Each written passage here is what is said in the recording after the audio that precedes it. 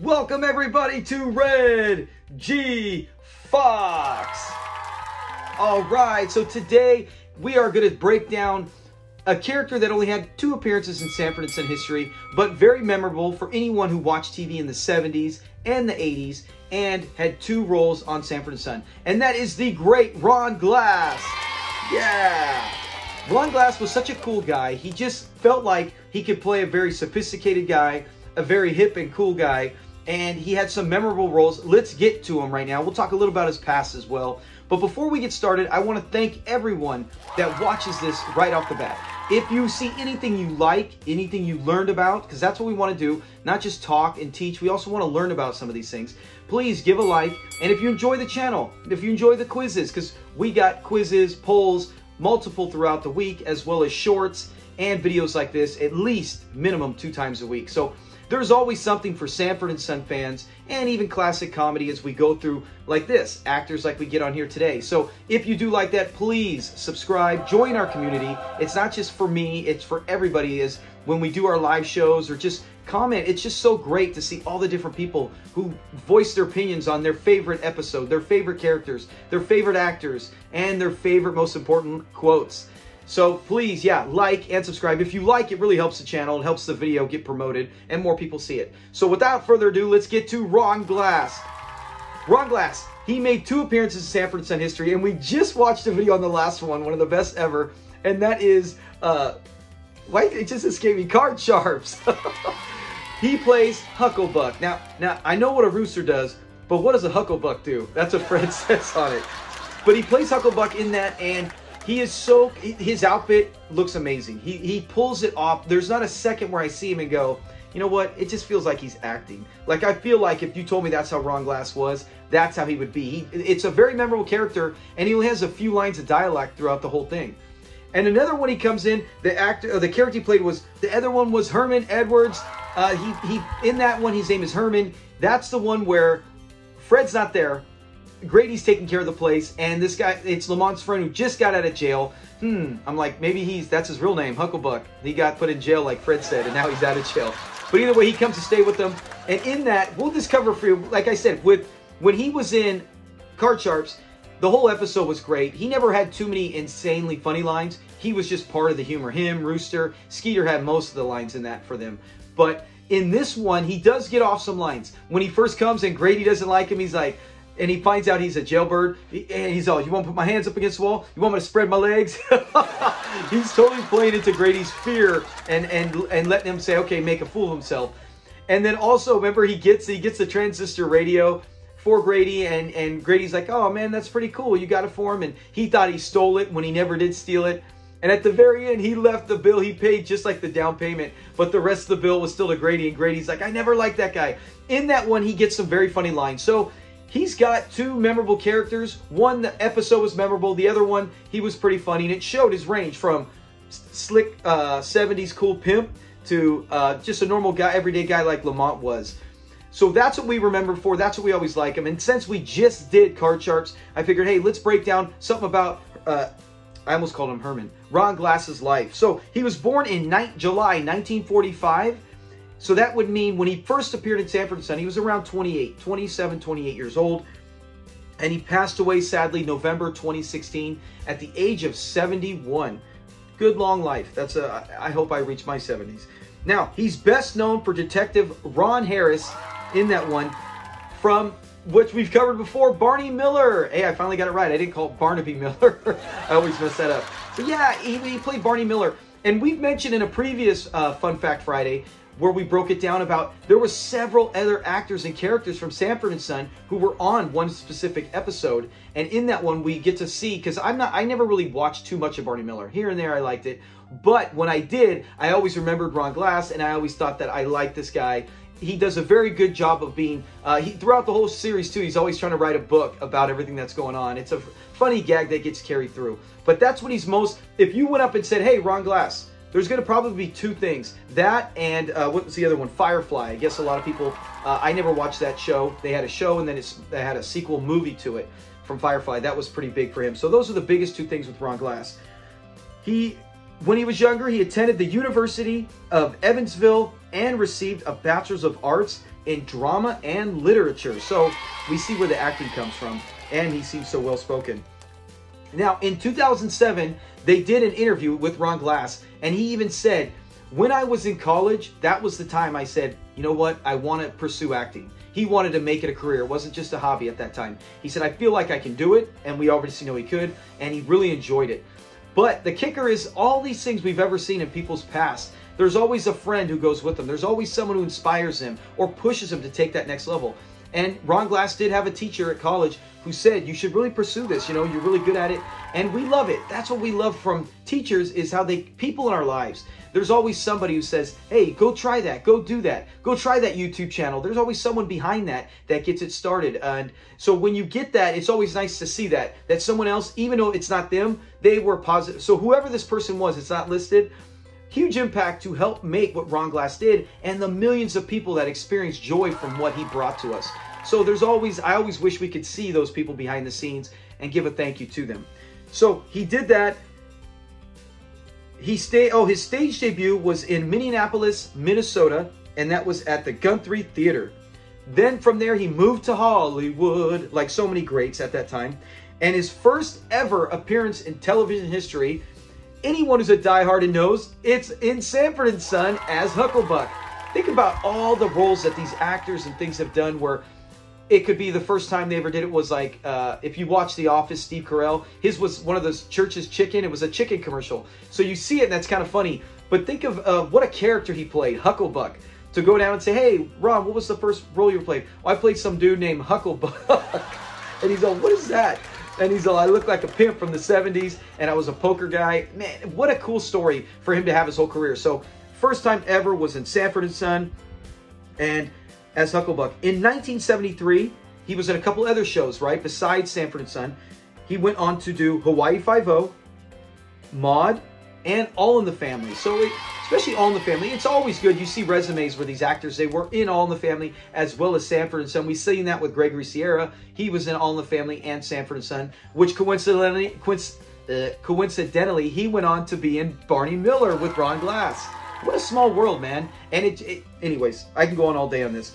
In 1975, he landed the role of Detective Ron Harris. We just talked about that. So it's so ironic, too, is because Gregory Sierra was on there, and the director of all this was the guy who played Swanee. So that's why sometimes I wonder, they try out for parts. We know directors and producers sometimes have a person in mind. Did anyone say, hey, you know what we want to know? When I looked it up, I couldn't find. It's easier for nowadays stuff. People talk more and it's all over social media. But I wonder, did someone have Ron Glass in mind? Could it have been the director who was Swanee? Did he say, you know what, I've worked with Gregory Sierra. He would be great. And would they get him as one of the officers? Oh, you know, Ron Glass, he's looking for parts and I've worked with him. Get him on here as well. So it's always nice to see this small community, and then you see him reach out into other things. And that's when he got started in 1975. So we saw him do the short character stints appearances. He actually came back to season 4.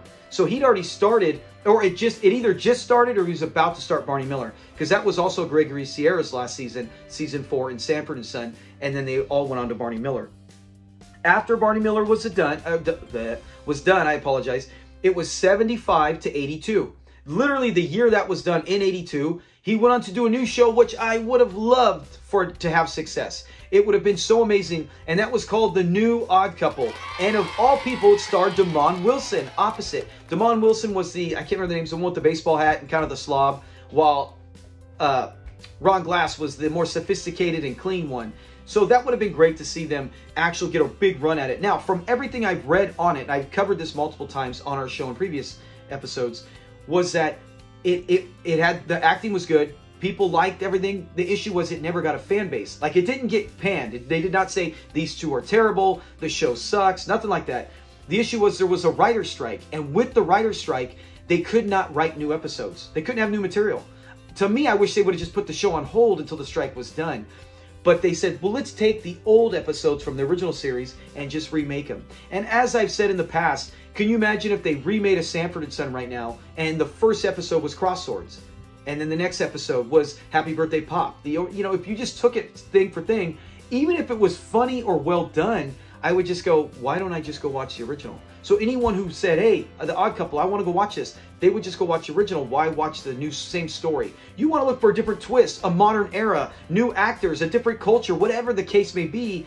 I'm like, hey, let's take something I enjoyed the first time and put a new spin on it. They were unable to do that. And I think that's why it never built an audience. It never built any kind of fan base. And then when the writer's strike was done, it was too late and the show was gone. So very sad, because I think that had major potential that never got to live to its hype. But that was in 1982 with Damon Wilson. Would have been great to see those two together. And that sucks because Damon had just come off another failed show, which was amazing, well done. But they said, it came down to the guy who said, I think it was Norman Lear, they said, you got to do this, or you could do another All in the Family. And he said, well, I want to do one more year of All in the Family. It was some backstory, and they ended up canceling that. So Damon Wilson really had some tough luck after he left Sanford and Son, because he's a great actor. Anyways, back onto Ron Glass.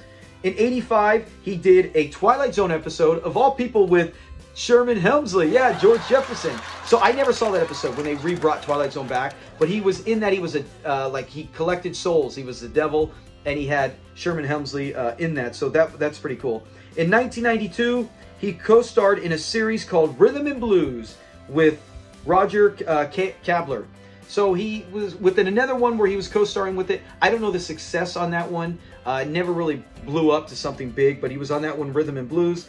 He appeared in 2 episodes. Now, this is a show I never really got into. I saw a few episodes. It was more, I felt like maybe I just missed that era, that generation of those kind of shows. My younger sister, by 3 years, she loves it to this day. And that's Friends. Anyone in their early 40s, they love Friends. Big fans of it. I never really, didn't hate it, but never really took my time to go out of the way. But in Friends, Ron Glass was it Ross? Yeah, Ross's divorce lawyer. Ron Glass was his divorce lawyer. So he was in 2 different episodes with that. So that's pretty cool. When you get a huge hit show like that and you get to be on multiple episodes, it's good for your publicity. It's good to just get out with the new generation. Like right now, if I said, hey, told my sister, do you know Ron Glass? And she's like, And I said, Barney Miller. She'd probably go, no, I don't really watch Barney. Sanford and Son. My sister never really watched. No, I don't know. Ross's divorce lawyer. Oh, yeah, I know that guy, yeah. What was his name on it?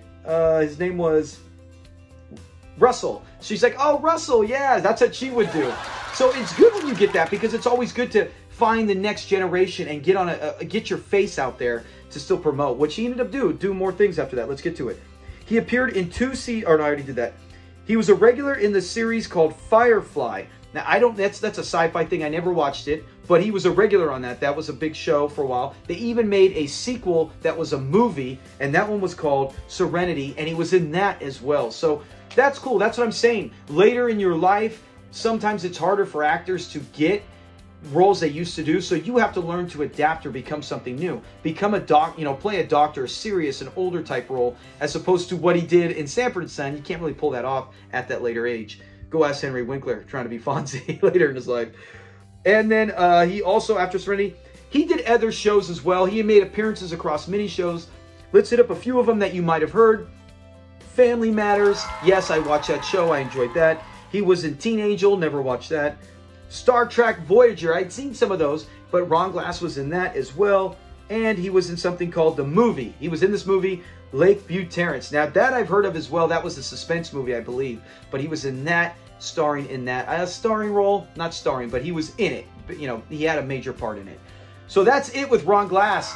Great man, great actor, and so much fun to watch. It's like the minute I hear Ron Glass, I instantly think of Hucklebuck, and then even Barney Miller, which, I remember him being on that. I would love to have thought of him from The Odd Couple, like we'd said. But if there's anything I missed, please put in the comment section something about Ron Glass that you knew that the show didn't do, because we want to share it with everyone and get these things out, because in the end, some people might be like, you know what, it was a small-time part. I'm a Sanford and Son fan. But if you're a Sanford and Son fan, it's so good to get to know who these cast members are, their history, what else they did, where you can find them. If you really like them, I'm telling you right now, go watch Barney Miller. Look for episode 11 in season 1. I can't remember the title of it, but it's episode 11 in season 1. Go give that a watch. And if you don't like it, okay, then you move on. But I promise if you like that, you will get some familiar faces in there that you will like, and maybe even find a new show, man. Right? I promise you, Barney Miller is almost better than anything you're going to find nowadays on TV. Thank you again for watching, for liking. Thank you for subscribing. Our channel keeps growing and I love it. And that's all I really want, is our channel to get big. Unfortunately, if you're watching today, I cannot do a live show tonight or this Saturday. Grandkids are over while you're watching this. My grandkids are here until late tonight. And then Saturday, we're doing an all-day baseball tournament. So I'm on it unless it rains. But even then, maybe I would. Maybe I would do it the last second. If it rains Saturday where I'm at and we can't do the tournament, I possibly can do one. But then it's going to be short notice. So stay tuned. I'll just say that. Stay tuned if you want to be part of a live show where you watch it at home and I watch it here and we talk and chat. It's so much fun. And it's great to get to talk and meet other people on here in the community and just love and learn about Sanford and Son. But if it keep your eyes open, because if it is, I will post on it Saturday afternoon saying Saturday, 8 o'clock, join us. Thanks a lot, guys. Have a great weekend. Be safe and get ready. Thanksgiving's coming up soon. Talk to you guys later. Say bye, Red. Peace. You, watch it, sucker.